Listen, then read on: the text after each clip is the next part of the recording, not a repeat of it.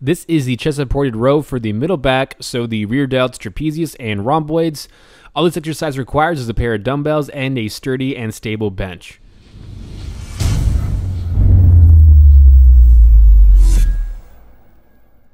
For this setup, adjust the incline of the bench so that it is around 20 to 30 degrees. If it's your first time doing this exercise, I would recommend trying out a couple of different inclines within that 20 to 30 degree range to determine which angle feels the best for you and allows you to feel it most in the back.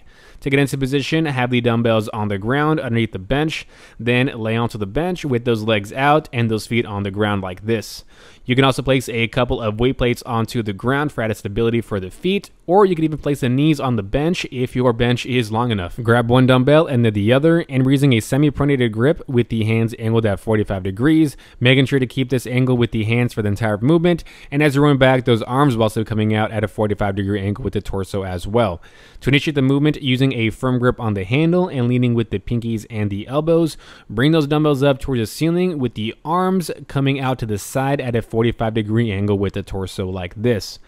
And as you row up, drive the chest into the bench to be able to squeeze those traps and rhomboids in the middle of the back, and make sure you get a pause at the top.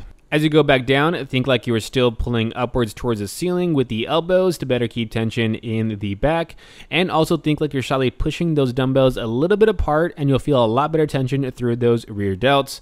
And as always, 2 to 3 seconds on that way down during the eccentric. Allow those shoulders to slightly round forward to better lengthen those traps and rhomboids like this, and just as the arms become fully extended, row back up again.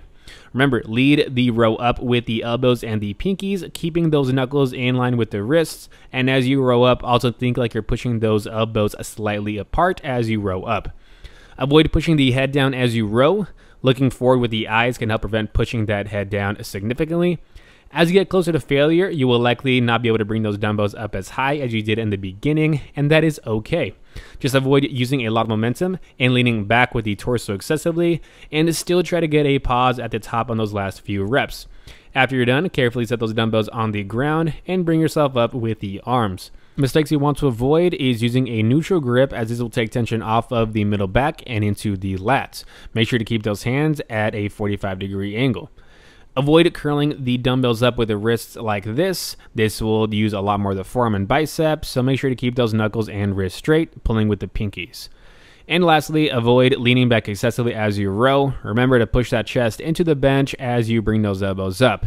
Go ahead and like this video and subscribe so I can keep making tutorials just like this one. See ya.